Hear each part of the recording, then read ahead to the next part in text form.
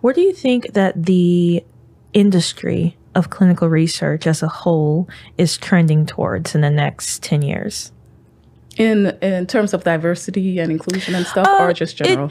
In general, but also in terms of DEI. Yeah. And to be honest, I went to a conference last week, and, the people there, it's like, this is going to happen. It's good science.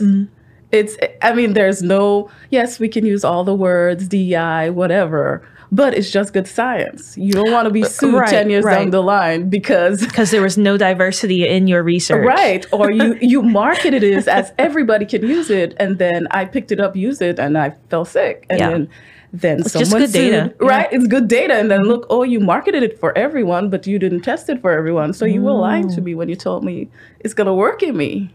Right.